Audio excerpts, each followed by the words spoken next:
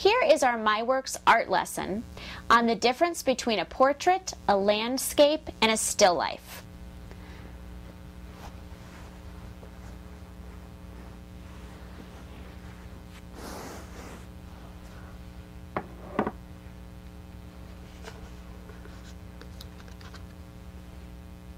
This says portrait.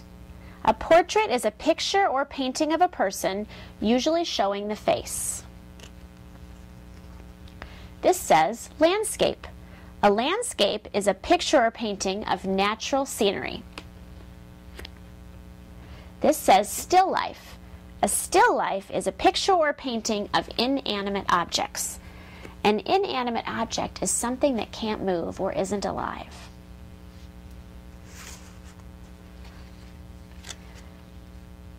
So, is this a portrait, a landscape, or a still life? It shows a face, so it must be a portrait. This shows a bowl of fruit sitting on a table. It doesn't show a face, and it's not of natural scenery. It's an inanimate object. This must be a still life. This shows a garden and the sun in the sky and some farmers. It does have natural scenery. This must be a landscape. This shows flowers sitting on a table and they're in a pot.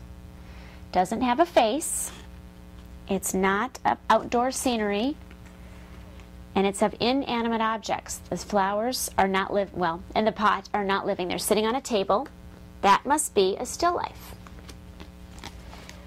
Here's a picture of a man, and you can see his face. This must be a portrait. And here is a picture of two people laying in a field, and there's hay all around.